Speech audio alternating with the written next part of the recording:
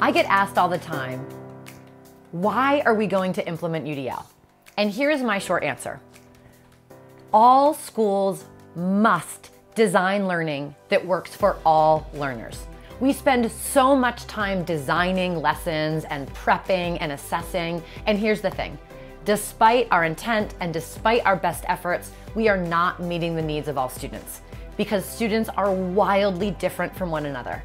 And when we embrace the variability that students bring, their identities, their differences academically, behaviorally, socially, emotionally, linguistically, we recognize that one-size-fits-all learning simply does not work.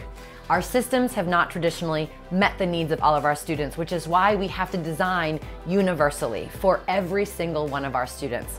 And this requires that we move away from one-size-fits-all thinking.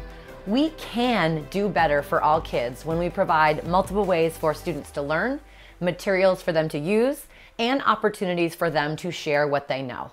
So if you are so frustrated with spending a ton of time planning and only having some students be successful, definitely dive more deeply into the framework of UDL, which provides you with a framework and specific strategies for planful, iterative design that makes sure that student voice and choice are at the forefront of standards-based grade level instruction that holds all of our brilliant scholars to the highest of expectations.